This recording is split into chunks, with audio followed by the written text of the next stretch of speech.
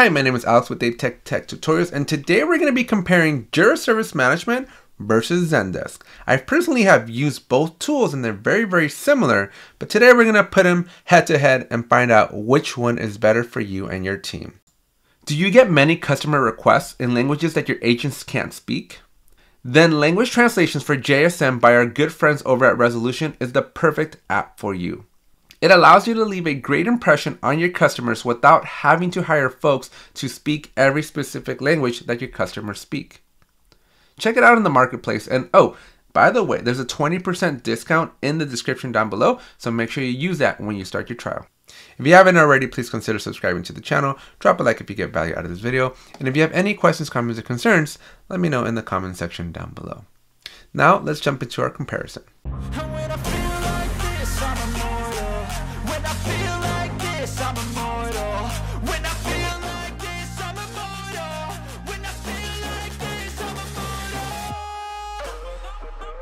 So we're going to start things off by comparing pricing first. I think as a company, features aside, pricing is a huge reason why we do or don't pick a tool. So we're going to talk just straight pricing and what do you get between the two different tools.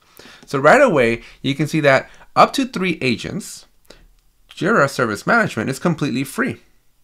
And then down here, we can actually compare and see what you get. And as you can see, you're getting a whole lot of check marks.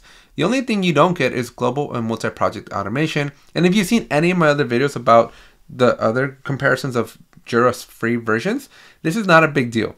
You can essentially just create automation rules for just one project and make copies of them, and you have basically multi-project automation. So you get a lot for this free package, which is really great. And most importantly, when you do start paying for things, notice that it's $21 a month. You start adding for $21 here or $47 for all the bells and whistles. So $47 a month is going to get you pretty much everything that Atlassian has to offer. And you get a lot. Trust me when I tell you that for that $47 and that $21 respectively, you still get a lot of functionality. You get a lot of cool features such as incident management.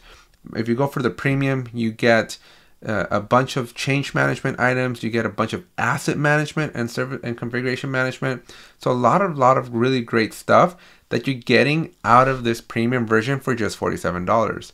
Now I am saying just $47 because when you compare it to ZenDesk, their cheapest option is more expensive than JSM's most expensive option, which is really crazy to me. So for $49, this is like your basic entry point. And you're paying this per agent per month. So it is going to stack up quite high right away. And so if you want like all the bells and whistles, you got to bump yourself up to the $99 a month. And we are going to be comparing features next so we can talk about what we're actually going to get. But let me tell you just right out of the gate, like these tools are very similar. Like, yeah, maybe you get a little bit here, a little bit there, but you are talking about 2x the price at this point. And that right there is already like my biggest deal breaker, where we gotta essentially, if we want all the bells and whistles, we gotta start paying double than when we pay for Jira Service Management. So that right there should be already your #1 reason why JSM is better. But that aside, let's actually go to ZenDesk's website. So we're in zendesk.com and they have an at-a-glance comparison. So I'm just gonna give you my raw opinion because again, consider I have used both of these tools. I've used them, I wouldn't say in depth. Well, I would say I've used JSM in depth, but I have used ZenDesk just enough to be dangerous. So I'm going to give you my perspective and my opinion based on what I have used.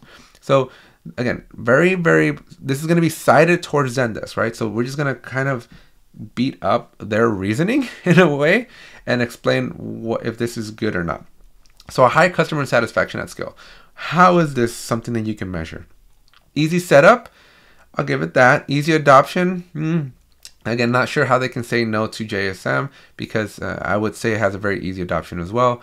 Low cost implementation, I would put an X on ZenDesk because not only that, but I should also tell you that I did sign up for ZenDesk and they don't have a free tier. They have a 14-day trial that you can try out, but there is no free tier. So that you can't just indefinitely use ZenDesk for free. So you do have to at some point provide a credit card and or basically pay for the service. And you also need to provide a lot of personal information just to get started with ZenDesk versus with JSM, you do a couple clicks and you're ready to go. It's a lot easier. So I would say it's easy setup and easy adoption on the JSM side over ZenDesk. Low total cost. So let's go over here. Unified omni-channel status and workflows. I don't know what this even means, but what I can tell you is that your workflows in JSM can be standardized and everybody would have the same statuses in the same workflow. So not really sure why they would give an X to JSM here. A unified omnichannel customer experience.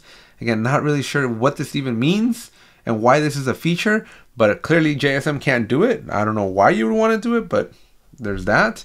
Unified analytics. Again, JSM does reporting. There's a lot of information in JSM. Real-time agent workspace. Okay, what in the world does this mean? Because every JSM project has a JSM project and it's a workspace and you can essentially work out of it and track all your queues and all the requests. So single browser tab agent experience. Okay, this is a personal preference, folks. This is not a feature. This is not something that I'm going to pay 2 times the price so that Jira doesn't open up extra tabs. Like this is crazy. None of these features. Skill-based routing. Okay, so this is interesting. This right here is an interesting thing where you could, in theory, as a request comes in, route it to the right team, but you can kind of build this. If you're on a paid version, you can route in JSM, and there's also additional plugins that we can take a look at that help you with this. So I wouldn't necessarily say that this is not something that Jira does, because you definitely can do this in JSM, but it does take some configuration. So I'm assuming that ZenDesk would have some similar configuration as well, but I don't know. I think this is an unfair X. Remember, if your agents need to engage in conversations with customers that don't speak their native language, you can make everyone's lives easier with language translations for JSM. And it's not just about the translations. You can build queues for customers by language or simply automate assignments so that your specific language speakers are automatically given that specific ticket based on their specific language. Check it out in the Atlassian Marketplace, and don't forget that there's a 20% code in the description down below. Let's see, custom metrics. So what's another one? Custom attribution. So I don't even know, what they should really put a description. So this is one thing when you go and compare the features and capabilities of what Jira does. And so I'm back on JSM's website, and they're like configurable workflows. And you're like, what is that? Well, you can click on it and it tells you configure your request forms and associated workflows with easy to use fields that drag and drop. So if you ever not know what any of these things are, you can just click on them, and Atlassian gives you a little bit more information. When I'm looking at the ZenDesk thing, like custom attribution, what does that mean? Do I even need it? You don't even know. I am not seeing any reasons here as to why I would go with ZenDesk based on these check marks here, because I would honestly say that a lot of these X's that we are getting are either fake news or not relevant. Now, here's one thing. Here's one thing that I caught. Now, this is really, really interesting. HIPAA enabled. This right here is a pretty big deal for some companies. Some companies do require HIPAA enablement. Now, I'm going to tell you, I'm going to caution you here. I have done some research on JSM's HIPAA capabilities. And let me tell you that Jira Service Management does indeed have HIPAA compliance. And so I'm just trying to see if I can find where they have it on their website here. But I'm not seeing it. But I can tell you that if we go over here and we do Jira Service Management, HIPAA, if I could spell HIPAA, I don't think there's an I in there, right? But there's a HIPAA section for, or maybe there's not 2 P's, there's 2 A's. But if we go to HIPAA, Atlassian does have a HIPAA section. And as you can see, Jira Service Management Cloud Enterprise does have HIPAA compliance. You do have to, unfortunately, sign up all the way for an enterprise version, which comes in at a very, very expensive cost. But it is there. So if you're looking for a HIPAA compliant service management or ITSM tool, Jira Service Management is going to do it for you. So this X right here is very misleading because they want you to think that it's not HIPAA enabled, but they're not also disclosing which price range qualifies you for that HIPAA compliance. Do you need to be on the most expensive one? Do you need to be on the enterprise version? I think that would be really interesting for them. Yeah, so these two right here. So you got to be at least on the $100 a month per agent version to have that HIPAA compliance. So as you can see, you're going to have to pony up and go up pretty high in order to get that BAA thing. Anyways, right? So service management, even at their enterprise version, it's still going to be cheaper than the $100. So there's that part. So now let's switch over to a non-bias. Let's go to Geek Player here, and they're going to just basically compare these items for us. So let's look at the different features. Again, this is a third-party, unbiased review of what the difference between ZenDesk and Jira is. So from an automation perspective, you have automation in both. From a template perspective, you have no templates. Manual workflow creation is needed. And in Jira Service Management, you can basically create templates. Ticketing enables agents to quickly process and resolve tickets. Yeah, they both do that. They both have a knowledge base, but the knowledge base in Jira Service Management does require you to connect to Confluence. So there's that, but there's really no additional cost here. So they both have a knowledge base. They both have simple reporting. They both provide, you're allowed to do like a CSAT. They're both very, very easy to use. They have I think I've used both. They both have a pretty easy interface. I think that having the super easy pricing model that Atlassian provides is much, much better than their complex subscription model for their, and like it's way too much. Like this should be easier on the ZenDesk side. Over 1,200 apps and tools. Atlassian has over 3,000. There's a mobile app, and there's a mobile app for the other one as well. Offers limited document storage facility, while Jira has an full-blown asset management capabilities. Jira does give you custom filters, and there is an on-premise version of this. So ZenDesk, that's another thing. ZenDesk is only cloud.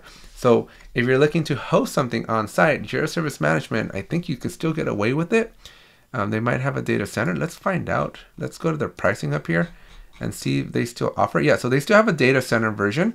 It is a little bit expensive. You're going to have to get 50 agents, but it is still something that you can still install and kind of host yourself. So there you go. As you can see, there's really, I couldn't find a single reason, a single really good valid reason that I would be like, whoa, ZenDesk for the win, right?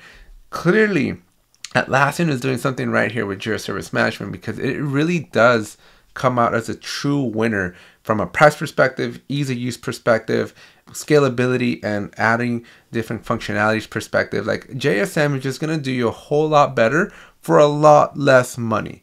And so unless you have a lot of money and you want ZenDesk, I would not recommend you go the ZenDesk route. I would still urge you to consider going the JSM route, giving it a try, because you can try out JSM for free. And you can try it out for free indefinitely, versus with ZenDesk, you're going to have 14 days. So you better figure it out real quickly. And obviously Atlassian has this big giant community, and there's a lot of resources available in the Atlassian side anyways as well. So getting tickets in Arabic, Chinese, or Spanish, no problem. With language translation for JSM, your agents will engage with your customers as if they were natives. Simply install the app from the Atlassian Marketplace and define your project default language and go. Oh, and while you're doing that, make sure you check out the description down below, because our good friends over at Resolution have provided us with a 20% discount that you can use when you sign up for language translation for JSM. Don't miss this chance, as they only have a few left. That's it for this video. If you enjoyed it, please make sure you smash that subscribe button, drop a like if you get value to this video. And if you have any questions, comments, or concerns, or you just want to let me know which tool do you like more, are you a ZenDesk house? Are you JSM? Have you tried them both? Let me know down in the comment section below. And then finally, my little announcements here is go subscribe to the Jira Life. The Jira guy and I have launched the Jira Life, a really cool new podcast talking more about bringing you even more Atlassian content. Link in the description below. And if you made it this far and you haven't smashed the subscribe button, you really do got to smash the subscribe button, because we are in the summer of Atlassian 2.0, and our goal is to hit 10,000 subscribers, and you smashing that subscribe button is going to help us get there. That's it for this video. Hope you enjoyed it. I'll see you in the next one. I love the chase and the hunt, and I set the pace when I'm running. I always take what I want, and I always give it 100. Don't need